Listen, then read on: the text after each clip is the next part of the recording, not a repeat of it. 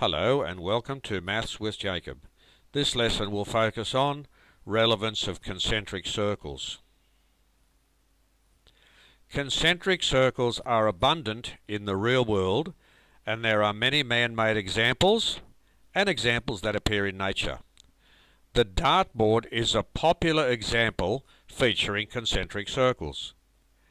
A small object dropped in a pond creates a ripple effect of concentric circles. The concentric circles in tree trunks are a good indication of the age of the tree.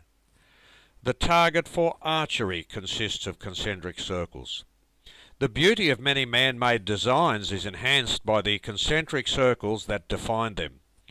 Some shell designs are particularly attractive, with colourful circles appearing in perfect harmony. The designs of many flowers are very attractive and have multicoloured circles placed in strategic positions.